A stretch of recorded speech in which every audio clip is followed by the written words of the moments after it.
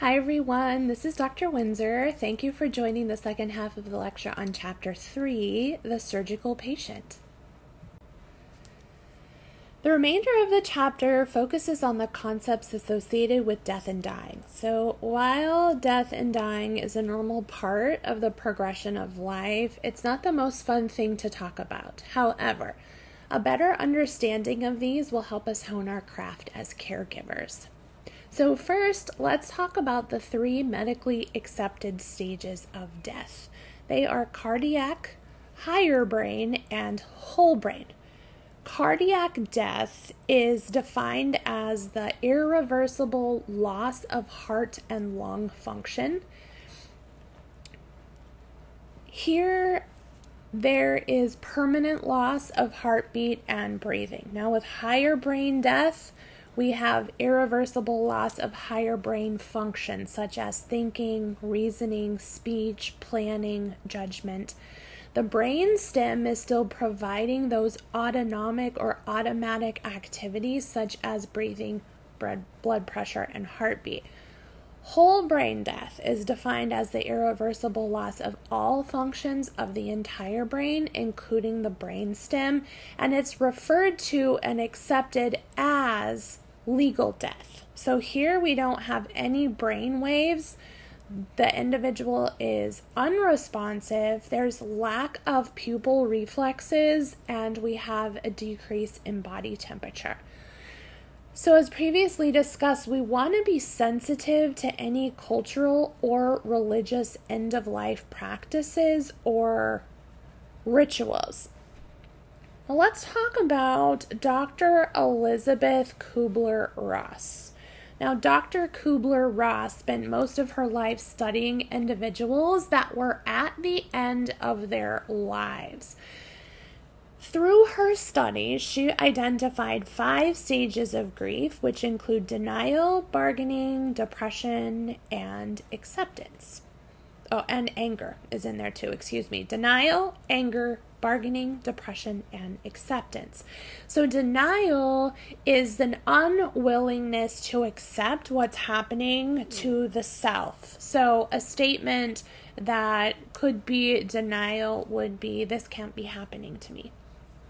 Anger is where denial is replaced by feelings of rage, anger, envy, resentment, and so on. A statement might be, or a question might be, why is this happening to me, if the person is in that anger stage. Now, bargaining is where the individual tries to postpone the inevitable, even if it's just in their mind. A statement might be, just let me live long enough to see my son graduate, or something like that. Moving on to the 4th stage, which Dr. Kubler-Ross said is depression. That's where anger is replaced by a sense of loss, and the statement that a person might make that is in that depression stage could be, please don't take me away from my family. And then lastly, hopefully, the individual enters into the acceptance stage of grief, where they finally accept the situation, and they might say something like, I know I will be in a better place. Interestingly, Dr. Kubler-Ross once suggested that each individual goes through every step of grief, and they go through them in this specific order, starting with denial and eventually arriving at acceptance. Now, she was interviewed at the end of her life by Oprah, and she stated that that was not necessarily her personal experience, what she had discovered in her life work. Some days she said she accepted and welcomed death, and other days she was angry and in denial. So these kind of got shifted around. Some days she found herself bargaining. Other days she felt acceptance. Another day she might feel rage or denial.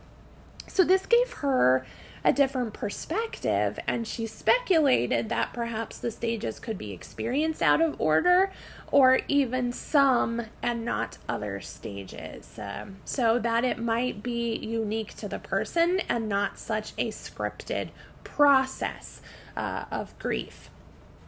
So we talked about the stages of death and grief. Next, we're going to discuss the general categories of causes of death. There are 4 general causes of death: accidental, terminal, prolonged, and sudden. Accidental death can be caused by nature, like a flood or a tornado or a lightning strike, or it can be caused by humans, a motor vehicle accident, let's say. The SurgTech should be aware of the protocols for preserving evidence because they may need to do an investigation into what happened, and in that case, we need to preserve the evidence so that those can be looked at later on. The second cause, like I said, is terminal.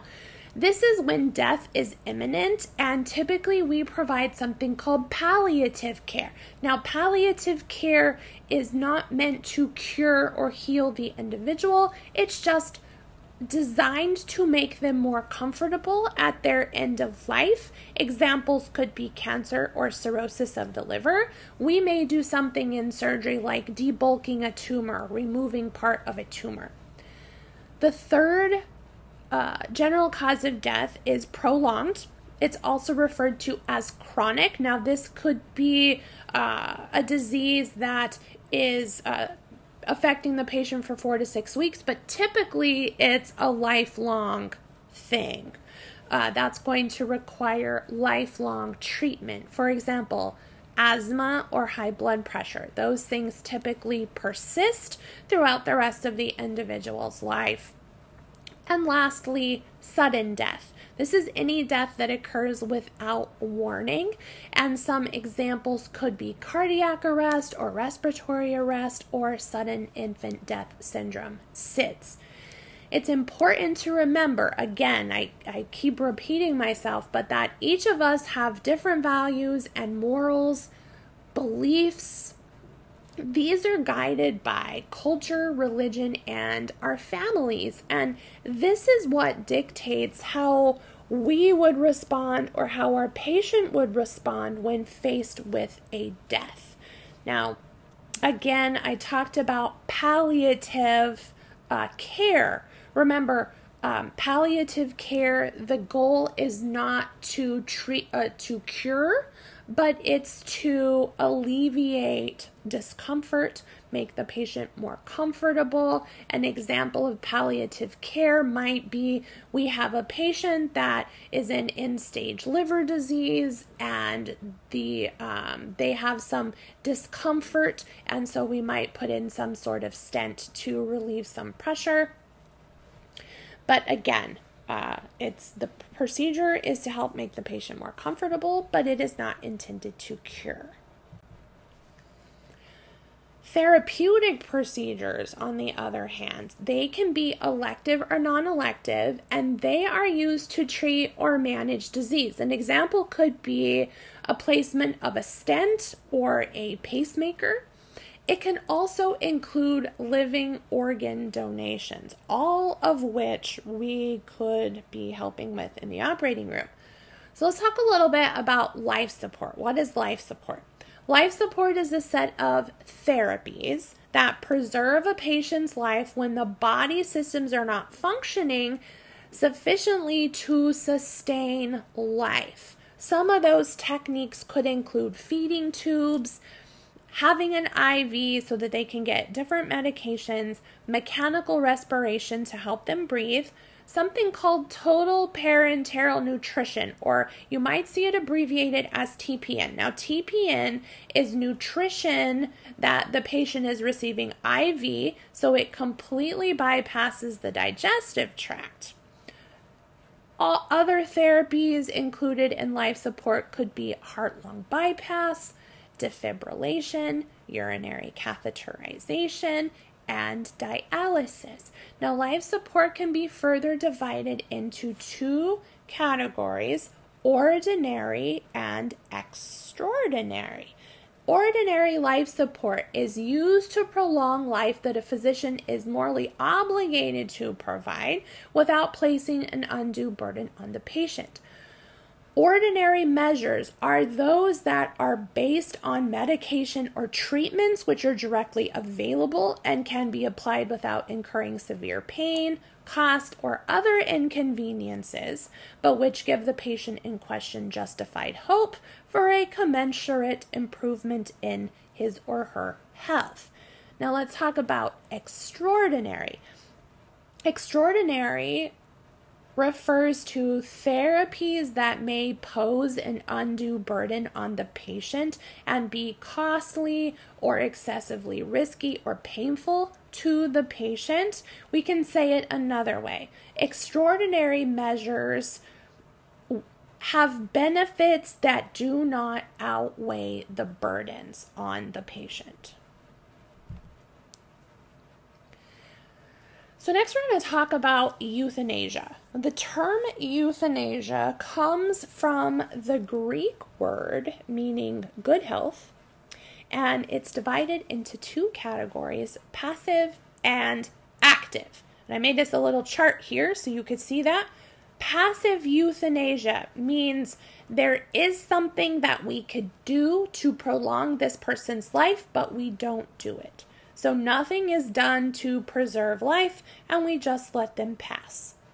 Active euthanasia, on the other hand, is when an individual takes actions that speed up the dying process.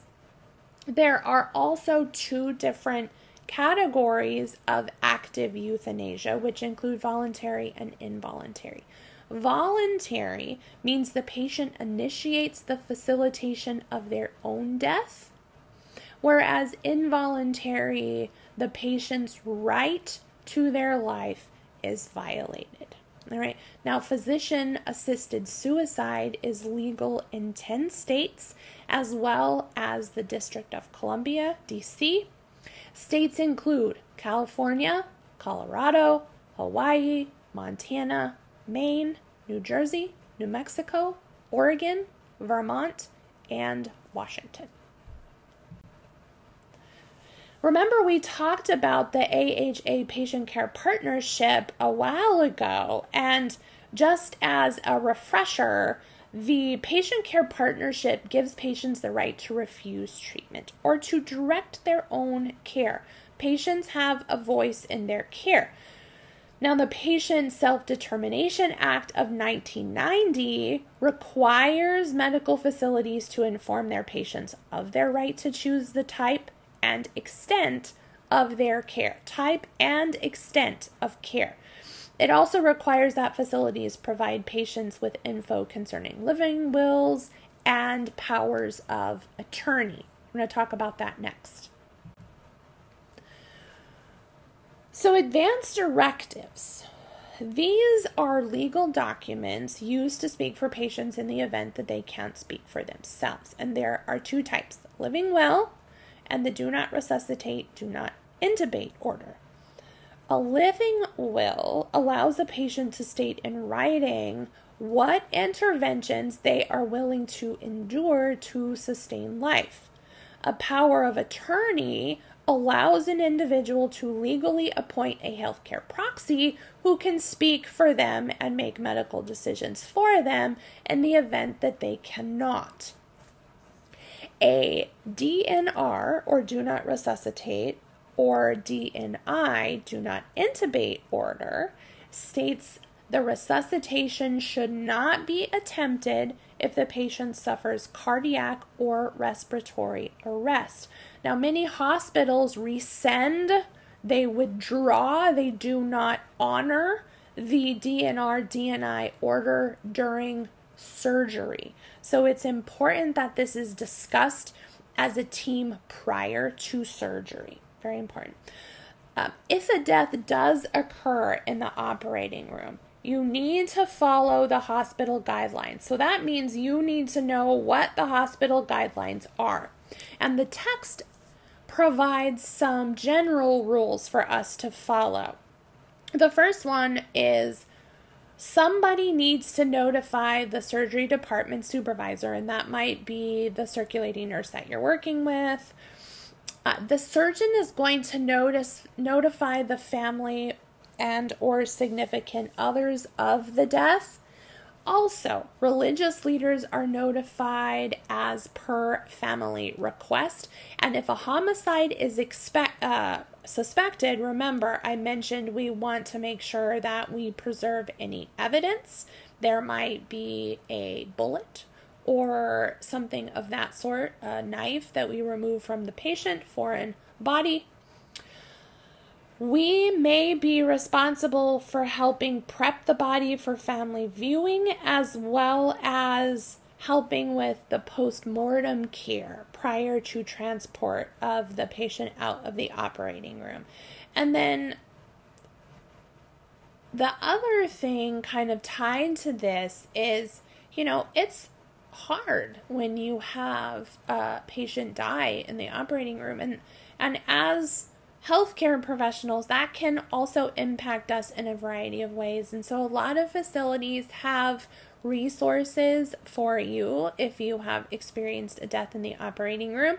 And a lot of them will have some sort of debriefing where you kind of get together as a team and you talk it out afterwards.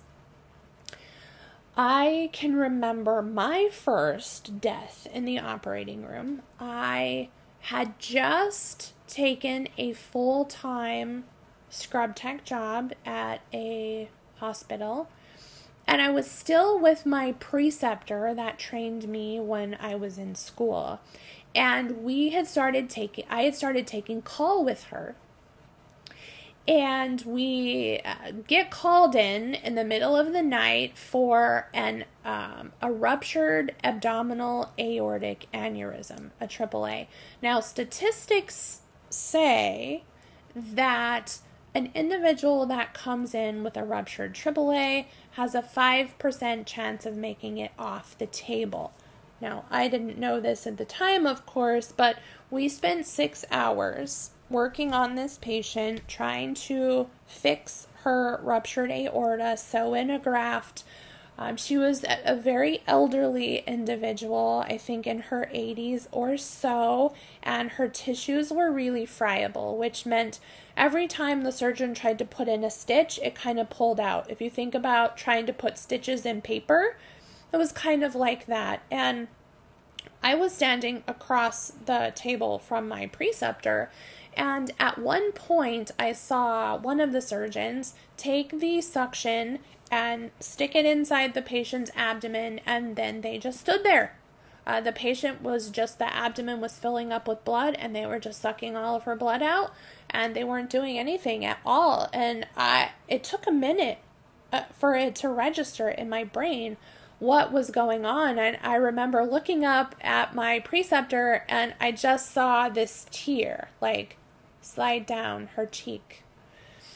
And that's when it dawned on me that that patient wasn't going to come off the table alive. So she did end up passing away. The surgeons determined that there wasn't anything else that they could do for her. And from our perspective, the instrumentation was taken out of we had a retractor in the abdomen, so we took that stuff out.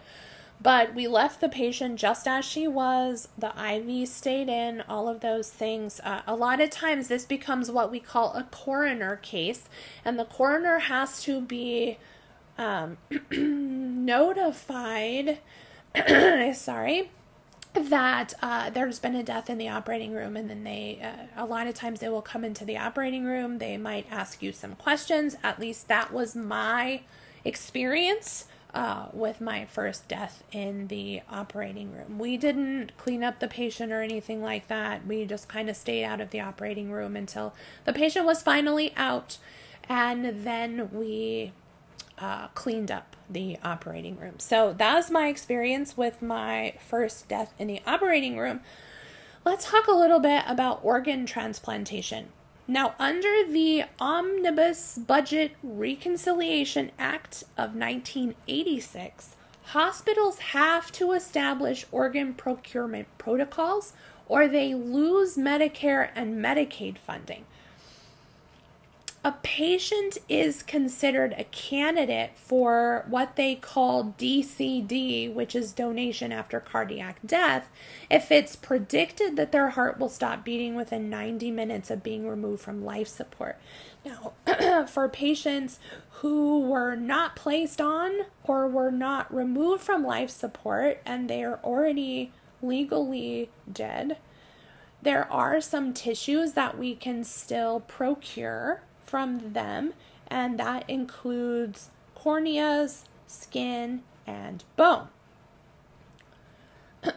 In most cases, every state has an organization, like there's the Arizona Donor Network here in Arizona, but they're the ones that facilitate those conversations with the families if somebody isn't already an organ donor. So, my experience with this is, and this could be true for you too once you get out there, that they do the procurements in the operating room. So there is a chance that you may be helping with organ procurements in your career. My experience was there was a call into the operating room, or I guess it was the OR lounge there, and it was somebody from the donor network saying, we had a patient in our hospital that had passed away. She was in her 40s. She had a brain aneurysm, and she was an organ donor. So they were keeping her on life support, and they were looking for a nurse and a surgical tech to help with the procurement. Now, we volunteered, and they did the procurement in the middle of the night. We came back at about 1 a.m. to do the procurement, and that was a really interesting experience.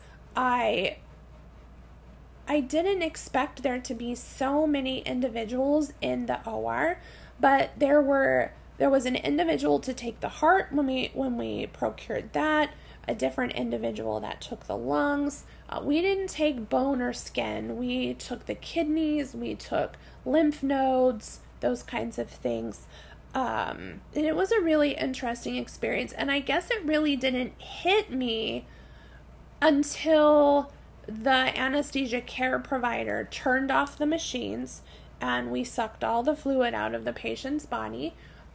We sewed her up, and then we tied a toe tag on her toe, and I helped them get her into the body bag, and we put her on a gurney, and we took her to the morgue.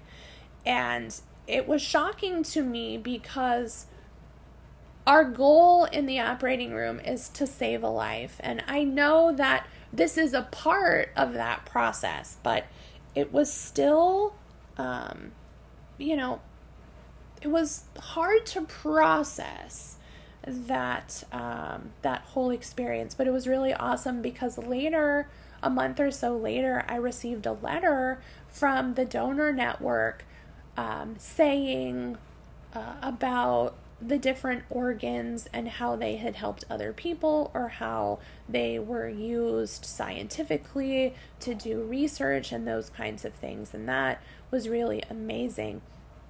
It's really unfortunate that a lot of people aren't organ donors, and there are so many individuals waiting to get organs.